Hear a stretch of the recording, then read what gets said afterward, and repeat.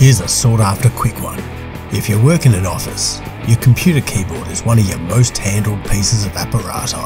Eating at your desk sends crumbs, or worse, cascading into the cracks. And checking your phone or high-fiving your colleagues leads to the transfer of all kinds of nastiness. Here's how to clean it. Grab yourself a sticky note and jam it, adhesive end down, between your computer keys. Run it along the length of the QWERTY and marvel at all the crap that sticks to it.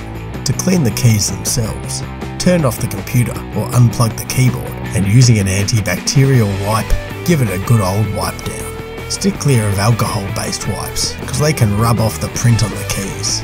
Dry it off with paper towel and you're good to go.